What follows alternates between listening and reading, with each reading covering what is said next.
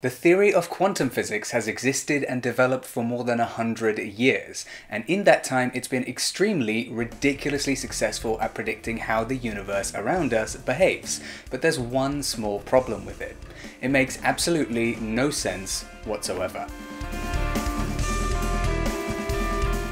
Hello there, my name's Parth, and in this video we'll be looking at yet another one of quantum theory's confusing aspects. The fact that we need to interpret it in order to make sense of the mathematics. So if you enjoyed this video, then please hit the thumbs up button and subscribe for more fun physics content. Let's get into it. Now, first things first, quantum theory, like other physics theories, is based on a series of assumptions or postulates. The reason for this is that physics theories are models or frameworks of math that let us begin by assuming certain ideas are true and then exploring what that must mean. Then we can do experiments to compare the predictions made by the math to real life in order to figure out whether one of our theories is a good model for the universe. And if there's a good match between experiment and theory, then there's a pretty good chance that the assumptions we made at the beginning apply to the real universe and not just to our mathematical models. Great, so let's take a look at a couple of the assumptions or postulates of quantum mechanics.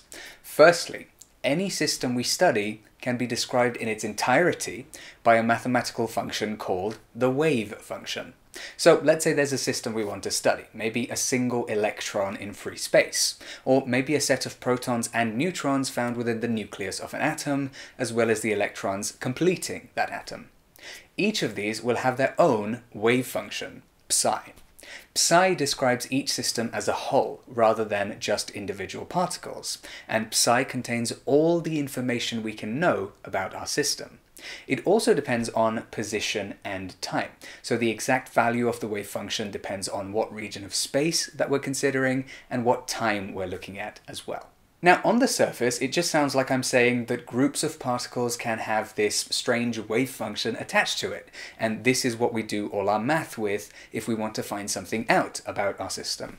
And that's not too surprising, considering that's kind of the whole point of quantum mechanics. But this postulate that we've just looked at also introduces another link between real systems and their math.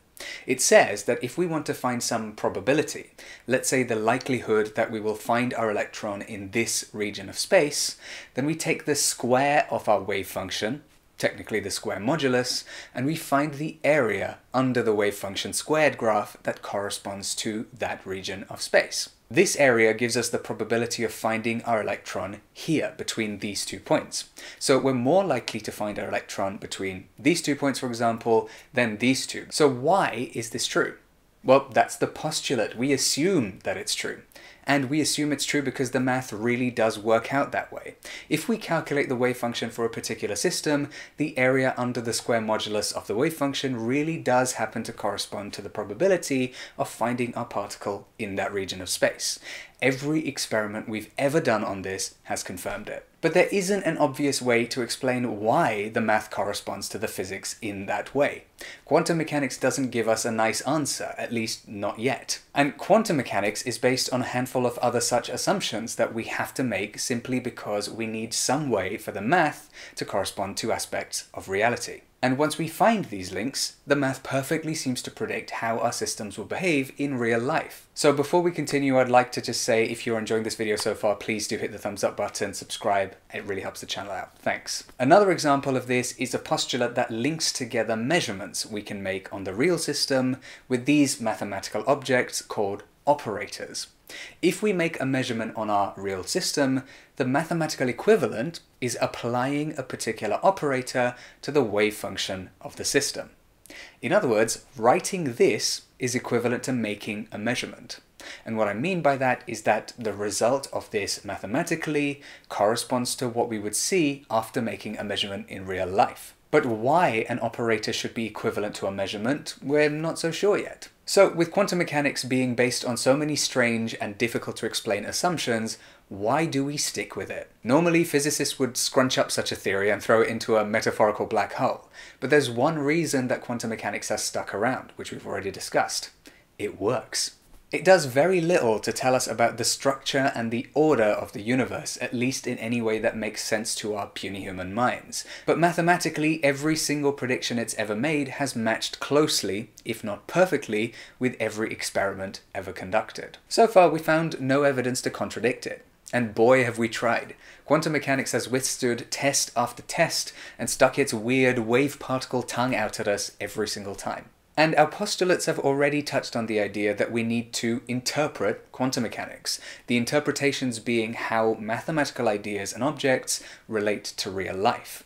For example, the operators corresponding to measurements. The most common interpretation of quantum mechanics is known as the Copenhagen interpretation. Another important thing to note is that the theory of quantum mechanics seems to break concepts that formed important cornerstones of earlier physics.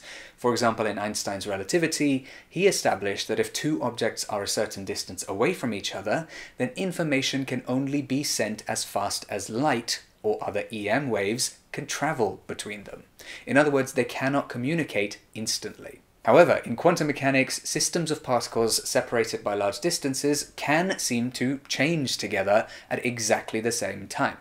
For example, if someone changes something about particle A here, then particle B also instantly changes, rather than the change occurring a few moments later once information is transmitted to it from particle A.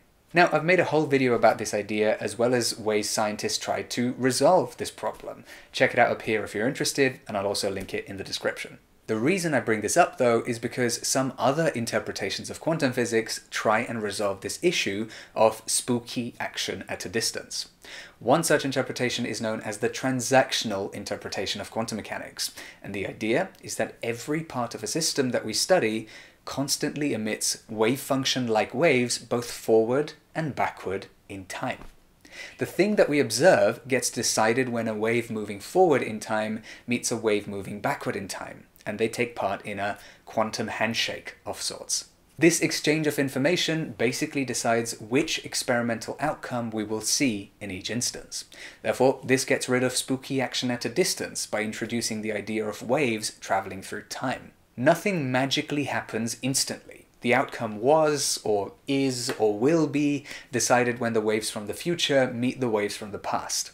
Now, I've oversimplified here, basically massively, so I'll leave some resources in the description if you'd like to find out more about this idea. Anyway, we've also seen that quantum mechanics is inherently a probabilistic theory. The theory only tells us the different possible results we could measure if we were to do an experiment, and the likelihood of each one. It won't tell us exactly what will happen in an experiment. Put another way, if we do the same experiment over and over, each time we might get different results, and the weighting of the results will be in line with the theoretical predictions of quantum mechanics. But another interpretation of quantum mechanics somewhat resolves this issue. It's known as the many worlds interpretation. It's quite popular, so many of us might have heard of it already. The idea is that every time something happens, the universe branches off so that all possible outcomes do actually occur, one in each universe. For example, if I take a test, the universe splits off into loads of different possible results, some where I pass and some where I fail. Now, because I studied hard for this test, the large majority of the universes are the ones where I pass, and only some are the ones where I fail.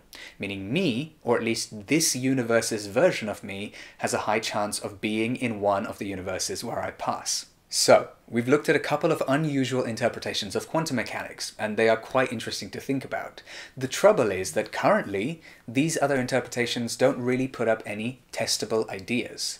We don't have the ability to test, for example, if these mathematical waves are really being sent forward and backward in time. So they stay as theoretical concepts until we can come up with ways of gathering actual experimental evidence about them. As always, of course, I've simplified some ideas down into the ways that I think about them, meaning they probably don't cover all the details that we would get if we were to study them rigorously and mathematically enough. But I find them really useful ways of visualizing and understanding ideas. And with all of that being said, I'm going to finish up here. Thank you so much for watching. If you enjoyed this video, then please hit the thumbs up button and subscribe for more fun physics content. A huge thanks to all of my Giga patrons and all the others over on my Patreon page. That's linked in the description if you'd like to support me on there. And finally, please do check out my merch, also linked in the description. It features a quantum dice design based on a famous quote from Albert Einstein. Thank you so much for watching, and I will see you very soon.